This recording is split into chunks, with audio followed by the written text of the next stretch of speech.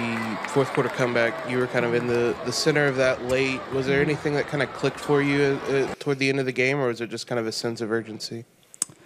I think just play hard. Like, I wasn't going to give up. Like, I don't care if we're down, what was it, 20-plus points. Like, I don't want to get beat by 40. Might as well do everything we can to make it close. And 10 minutes of basketball is a lot of time. And I think we cut it to 15 with 8:30 on the clock. Like, that's a lot of time to, you know, get something going for us. And I think we got it to 3, and it came down to a jump ball.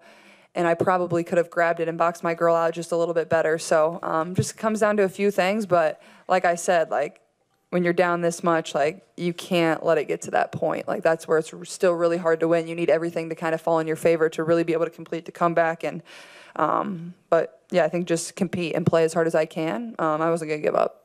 From the floor, Clark, good feed inside. Clark working on Van Loo. Oh, Clark, pretty step back, hits a Stephanie Dolson to start the game. Van Loo on. Clark circling around, sets up Samuelson, who's wide open. Battle off the first 5. Clark trying to answer, and let down. Still a long way to go here as Clark is where the Fever are dangerous. Clark gets it ahead. Wheeler gets it. Clark the switch on to Dolson, steps back and buries a trip. Clark behind the back. Oh, it's Smith. Clark working her way inside, back to her pass. Clark turning on the Jets. Clark looks to take advantage. Clark launches and hits it. The Fever looking to erase. Here's Clark, catch and shoot. Hits her. And Clark beats the pack back.